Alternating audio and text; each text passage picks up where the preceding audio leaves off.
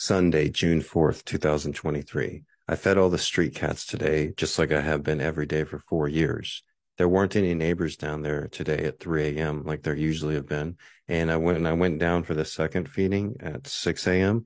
It looked like most of the neighbors have stopped scaring the cats, but someone is still apparently scaring them. All the little buggers were fed and accounted for, and that's the most important thing. I brought 8 cans of tuna, 8 cans of pate, and more dry food than I have brought in a while. I brought so much tuna because I'm running low on canned food. The internet was about to be shut off again, but a lovely brain surgeon in New York City, a Hawaiian, sent a gracious donation. When I went out for my second feeding, when the sun came up, I fed the parking lot crew their Sunday brunch, and when I went to go feed PK, I heard some kittens crying. And I went to go investigate, and I found the cutest little black and white ball of fluff crying for help. A mother cat who looked almost identical to this kitten had been hit by a car on Dillingham the night before. And I suppose maybe that was the kitten's mother out looking for food, and the kitten's mother never made it back home. The kittens were hiding under an electric generator on the opposite side of a 10-foot tall spiked fence on a storage unit area. I was on the opposite side of the fence on the grass, and the kitten was over trying to get to me, but we were separated by this fence. I threw some pate over the fence, and it actually landed right on top of the kitten, but the kitten was too young for regular food. It was crying for its mother. It was crying for milk. And I was on the grassy side. I figured if I could somehow jump over to where the kitten was, I could toss the kitten over the 12-foot fence and jump back over and retrieve it.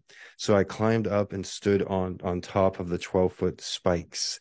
But then when I jumped down to have a soft landing onto the other side, the spikes caught my shorts and ripped them and gave me a big, long rip scratch on my back of my thigh. It ripped off my shorts. I was basically walking around in my brief underwears. But I stood there pantsless, and the kitten was scared. He's like, "What the hell? You just jumped over and ripped your pants off."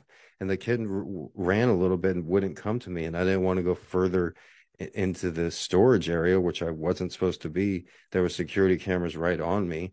So I took out my camera so I could see how long I was there. I wasn't going to be longer than 3 minutes. And I filmed the kitten and tried to get the kitten to come to me, but he wouldn't come to me. I was in a highly restricted area, so I had to get out. But when I tried to scale the fence back, it looked like they had planned that because there was almost no way to get back, nothing to grab onto. But somehow I used the wall, each side of the walls, like I've seen in the movies, scaled up the side, got on top of the spiked fence, and then jumped the 12 feet into the grass. My original goal was to go back and try to get the kitten again. I'll make another effort tomorrow. But this is a hard racket, this street cat business. It's not for the weak at heart or the physically weak. You have to be a strong person emotionally, physically, and mentally to do this. But the gratefulness that these cats receive in an otherwise bleak existence makes it all worth the while. Thank you for listening. My name is Gregory Brandt, aka Mr. G. Aloha.